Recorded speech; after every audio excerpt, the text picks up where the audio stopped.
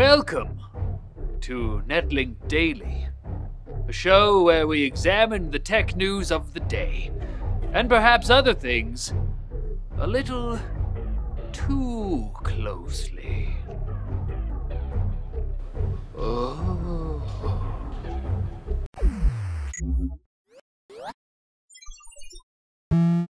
There was no Netlink on Friday last week because we had a power outage in the studio. I apologize. I mean, I couldn't have controlled the power outage, but anyways, we missed some big stories, one of which was this. Microsoft has announced that users running new processors, such as Intel's Skylake, will pretty much have to upgrade to Windows 10 if they want full security support. After July 17th, 2017, so 18 months from now, only the most critical security fixes will be released on Windows 7 and 8.1, and those will only be released if they don't risk screwing up the stability of a Skylake system.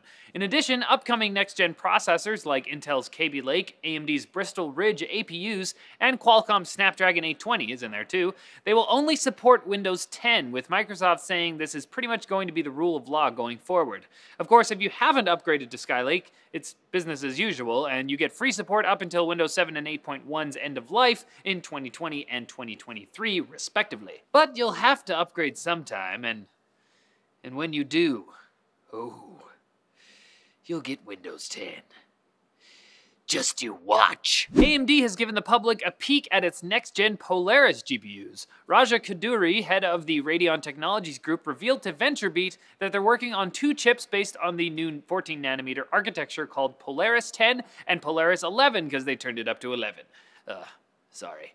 One of those chips is designed for thin and light laptops and entry-level desktops, while the other is a full-on high-end desktop GPU. Kaduri didn't reveal many other details about the chips, other than the fact that they'll be extremely power-efficient and offer a big increase in performance, but apparently AMD's looking to release a new high-end graphics card this year. Do you guys think Polaris is going to be the golden boy that AMD needs to hand it to NVIDIA?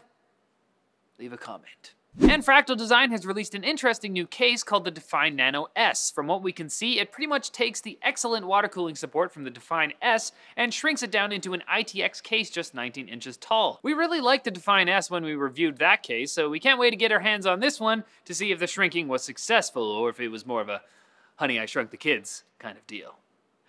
That was a disaster. Last week I asked you guys for Quick Bits recordings, and you responded! Take it away! Quick Bits! Well done, Andrew! And remember, if you want to see yourself on Netlink saying Quick Bits for me, Lightning Round for Jack, Snippy Snippet for Julia, or Small Talk for Esther, tweet us or Instagram us a video. Alright, Quick Bits. SpaceX is still trucking along trying to land rockets on sea barges, but they're just not there yet, with the latest one failing due to a landing strut screwing the whole thing up. Pfft. Typical landing strut. MSI has provided updated BIOS files that fix the Skylake bug, causing some CPUs to freeze under heavy loads. Right now, this update is only available for the Z170 X-Power Gaming Titanium and Gaming M7 motherboards, but MSI is planning on getting their whole lineup updated soon. Catching an Uber ride in a helicopter may be a lot more common very soon, as the company just signed a deal with Airbus to test a new transportation project.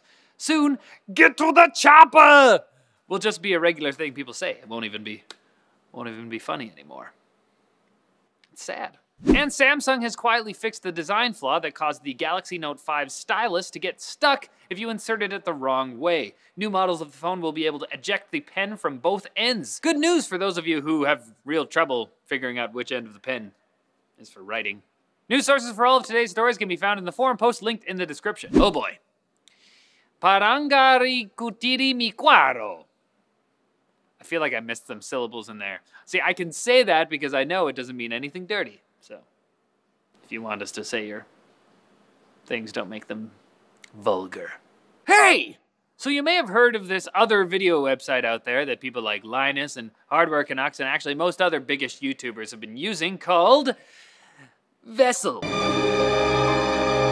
Sorry, I know that some people really weren't happy when the whole Vessel thing started, but Here's the deal, it's actually good news. All of our content will still be coming to YouTube, so if you're watching on YouTube, you won't be missing out on anything, and you probably won't even notice anything happened. Now, if you don't know what the deal is with Vessel, it's a video platform that allows its subscribers to watch content from their favorite creators early for a monthly subscription. It's $2.99 a month, but your first month is free, so you can just try it out if you want. Some of our content will be releasing on Vessel first, and then will be uploaded to YouTube 7 days later. But what about Netlinked? Well, it really doesn't make sense to make Netlinked an early access type of show. So Netlinked will be releasing to Vessel and YouTube at the same time. But our other shows, Unpacked, Tech Tips, and whatever else we end up filming, unless it's a really time-sensitive type video, will be going up on Vessel first. So like I said, if you're on YouTube, you probably won't even notice a difference in our upload schedule at all because we're not planning on there being a difference. But if you want to watch our stuff earlier, you can go try Vessel free for a month at vessel.com/NCIX and then decide if you want to subscribe.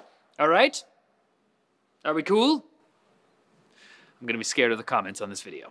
Well, that's it for Netlink Daily for today, guys. Thanks for watching. You can click over here for more videos. Follow us on social media over here. And don't forget to like and subscribe for more videos like this from NCIX. Now, holla at me if you know what time it is. Lunchtime? Lunchtime! Yeah! See, we didn't practice that. Oh. I knew that he knew and that you knew. Friendship. Well, see ya.